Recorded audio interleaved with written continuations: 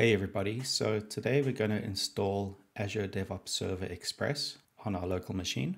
It's very similar to Azure DevOps in the cloud, and it allows you to work locally, and is also really good to evaluate if Azure DevOps is going to work for you and your team. So let's start. All you need to do is Google for Azure DevOps Server Express, and you should get to this download page on Microsoft Learn.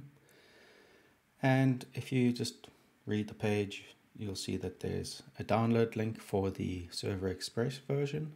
I just downloaded the exe, which you'll see on the right. And there's also a bit of text explaining how it's for evaluation or personal use. There's a licensing agreement for up to 5 active users.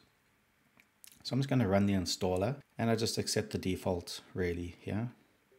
It asks for administrator permission. And this takes a while, so I'm just going to skip to where it ends. And once it finishes, you have to restart your computer. Once you restart, you get this configuration center. And there's a pretty self-explanatory wizard, so I'm not going to explain all the steps. I'm going to go quite fast. I like to use the advanced deployment option, so you can customize some things. But again, I generally go with almost all the basic options.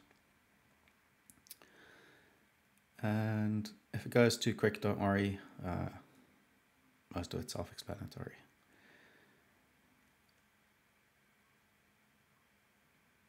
Alright, so now on this step you'll see on the search there's an issue, and that's because the username is incorrect. I missed that, so you see it's red. You can't have dashes in the username, so just update that. And if you get any other errors, it'll show up in this verify step basically. So if you eventually go next, it verifies everything, and you see here there's a problem with the database that I'm using. So I'm just going to install SQL Server Express, which does support full text search. I'm not sure why the developer edition doesn't have it by default. I think this is just the easiest way to do it. It also requires administrator access. So I eventually just let that run. It takes quite a while. And go back to database to change the instance name to SQL Express and review it, and it should now all work. Okay, so now that we verify, we just have to refresh the readiness checks, and once it's all green we can actually start the install. Alright, so we configure it.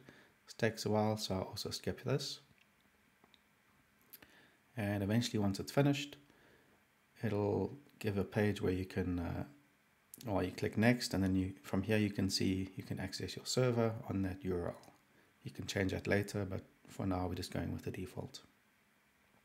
It does take a while to open the screen, but you can see in the background that we can close the configuration center. And now the admin console opens up, and you can do some administration settings.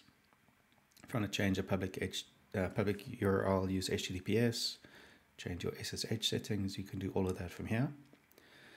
You can see what projects they are none created yet.